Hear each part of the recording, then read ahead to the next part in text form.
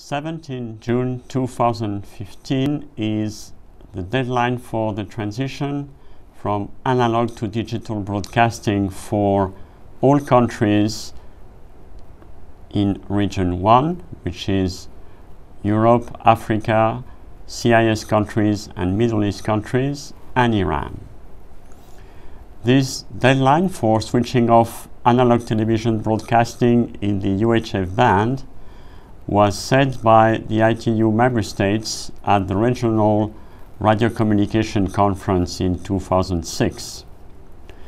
As the specialized agency of the United Nations dealing with information and communication technologies, including spectrum and satellite orbits, ITU applies the decisions of administrations at World Radiocommunication Conferences and regional radiocommunication conferences, such as those relating to setting deadlines. In this case, the deadline was agreed by the consensus decisions of all participating member states, that is 120 member states, and ITU has no power at this stage to impose or modify this decision. It is important to say that the process of switching from analog to digital television has been long and complex. In this process, the ITU provides technical and planning assistance to its members, but the implementation lies in the hands of each administration. Some countries which are signatories to the 2006 agreement have already introduced digital television simultaneously with analogs. Others are in the process of doing so. We expect most countries in the region to meet the deadline. The countries that will not be able to implement the deadline will face the following situation. First, they will have an obligation to immediately resolve any harmful interference that may occur into digital television of other countries. And second, they will have no longer protection against harmful interference by these countries. Of course, the digital switchover is not restricted to the countries which are part of the 2006 Geneva Agreement, but they are not bound by any deadline for the switching off of analog broadcasting. Today, the overarching trend is to go digital, and countries around the world are actively working towards the switch to digital television, which itself creates a domino effect. Digital broadcasting has many advantages. Viewers and end users can view a vast variety of additional programs, and they can do so on additional reception modes such as portable TV or even on mobile devices.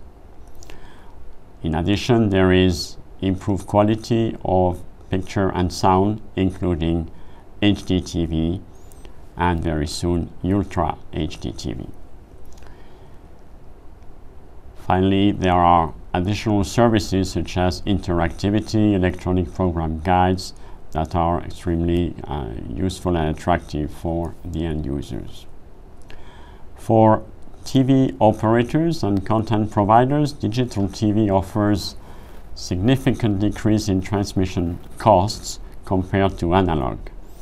Power costs are reduced, the number of transmitters is also reduced, and this obviously translates in overall network cost reduction. In summary, the investment costs are decreased as one DTT transmitter can broadcast multiple channels or programs, leading to a substantial reduction of this cost through the sharing of infrastructure. New TV services can be developed without spectrum constraints, and new innovative services can be offered, such as mobile TV, data, games, interactivity, voice on, and much more. Digital TV is also a boon for regulators. More efficient use of radio spectrum provides the so-called digital dividend, free spectrum for use by other services such as mobile broadband, a key enabler for social and economic development. Digital TV lends itself to fair competition with the development of a terrestrial platform that is competitive with both cable and satellite platforms. In parallel, the global harmonization of the use of the 700 and 800 MHz band by the mobile service is progressing well, with the adoption in Latin America, Asia, and Europe of frequency arrangement which can be used concurrently for both bands in the same terminals. Political will and economies of scale are therefore setting the conditions for the rapid, ubiquitous, and affordable development of broadband mobile through 3G and 4G IMT networks in developing and developed countries around the world, to a large extent through the extensive use of the UHF band. As it has always done, ITU will keep supporting new technologies by promoting best practices in the use of spectrum and introducing new provisions in the regulations when it is required to enable their development while protecting other services, hence providing long-term assurance for investments in radiocommunication systems. Finally, I would like to congratulate the administrations which have successfully switched to digital television broadcasting. As for the others, they can be assured of the continued support of the ITU to carry out this process. I wish all countries a successful transition to digital television broadcasting.